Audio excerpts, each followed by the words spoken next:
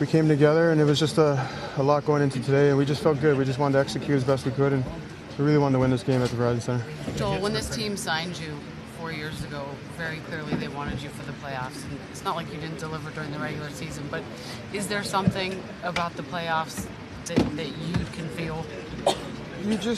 I mean, the crowd, it's so uplifting, and I love the game. I love coming to the rink, and when you come into the rink and people are chanting, and when you're on the road in Long Island, people are booing you and cursing you out, and you want to be in that moment, and you want to make plays, and you want to be that guy. And I just love hockey, love playoffs.